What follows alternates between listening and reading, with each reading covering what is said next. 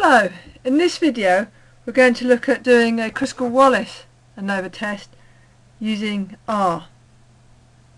We're going to use the example data from chapter 9 on the nitrogen content of reeds in 3 different sites in a reed bed. We're going to use the code that's in the help sheet downloadable from the online resource centre. You can see that the first part of this help sheet tells you how to create a tab-eliminated data file using Excel that we can use with the code later in the help sheet. The data has 2 columns, one with the independent variable site in and the other one with the dependent variable nitrogen level in.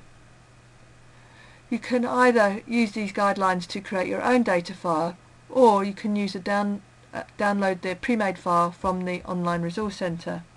If you open this pre-made file in Notepad, it looks like this. You've got site in one column and nitrogen in the other column, and this is a similar sort of layout to that you would have when you're using SPSS: dependent variable in one column, independent variable in the other column. You can quite easily with R do it with the sites in columns next to each other, so one column will be site 1, one column will be site 2, and one column will be site 3. That's sample. I call that sample layout, and there's some notes on that in the help sheet. But for this video we're going to use the data that's in the same format structure as SPSS, and I call that variable layout. Right, we're going to move that to one side. We don't need that. We're going to crack on with the analysis, so what we need is R in front of us.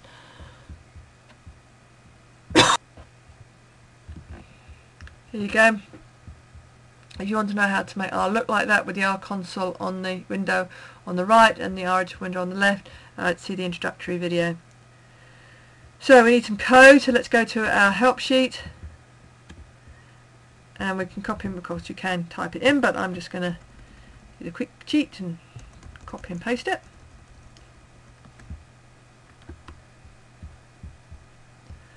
So into the R editor window, paste, just a bit of tidy up. Let's put an extra return between the 2 bits, and just checking that all the notes are on a single line. Yes, they are. Okay, so now we're ready to go ahead and do the analysis. We're going to start with this importing the data, and I want to call the object reads. That's my decision, or your decision if you're doing it. We could call it donkeys if we like, but actually that wouldn't make sense in this example, so you choose that name. Let's run that code, highlight it, Control R, navigate to where the data file is,